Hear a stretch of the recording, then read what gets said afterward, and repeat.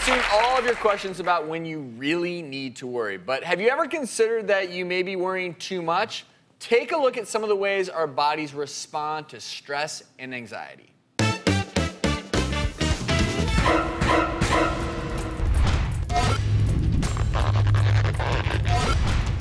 Why do I get a knot in my stomach when I'm nervous? Well, there's some debate on what actually causes that sensation, but I'm going to tell you what's going on in your body. When you get nervous and anxious, your body releases a lot of adrenaline. That's the fight or flight response. Well, what does that do? That diverts all blood flow to your heart, to your breathing, to your brain, shuts everything down in your digestive tract. So I'm going to give you a little demonstration here of what happens. So let's say you just ate a meal of strawberries. Nice healthy meal there. All right. Your body wants to be in this rest and digest state. That's called the parasympathetic nervous system that takes over. It's an automatic nervous system. And you know what? It allows your body to secrete digestive juices, and everything should be fine because you're resting and you're digesting. Everything's mixing up, no problem.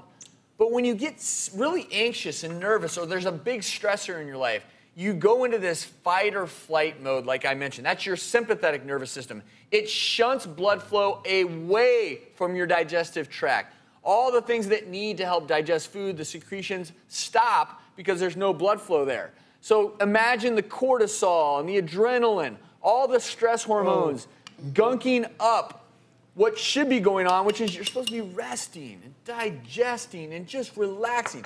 But no, you're stressed out. So nothing is happening like it should be in your GI tract. It's gumming things up. So you see that? Things aren't working so well. And it's just, oh my goodness. And you know what else happens? Just the regular, what we call peristalsis, which moves food down the digestive tract, slows down. And it's not that that is actually the cause of the pain, that knot in your stomach, but that's what's going on when you're super anxious, super stressed out. And that's why when you're stressed, you may not have a bowel movement for a little while. It may bring on constipation. That may take a while right there. Yeah, and then when you relax and go away, you're like, then you can go. And oh, how good that feels. Well, let's take a look at another strong emotion our body responds to.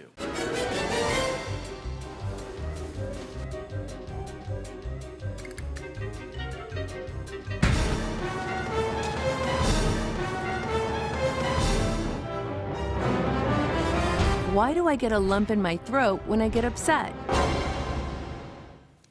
Well, that's another interesting question. And as the ear, nose, and throat surgeon, I'm going to try and answer this as best as I can. The first response is that your body wants to open up that airway to allow more air in there. Maybe I and can Dr. demonstrate Sears that is with going to this. help me demonstrate that. Okay, so your body is trying to respond to that emotional situation by opening up the airway, but then your neck muscles want to constrict. So you see that? That represents the lump in your throat from those two opposing forces working against each other.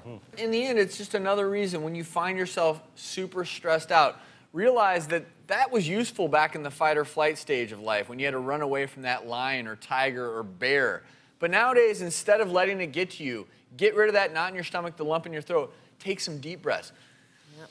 And realize that if you don't let that tension go away, that it's going to affect your health over the long term. You feel that lump just disappear. Yeah. You know what? And the bowels will still working. They'll go.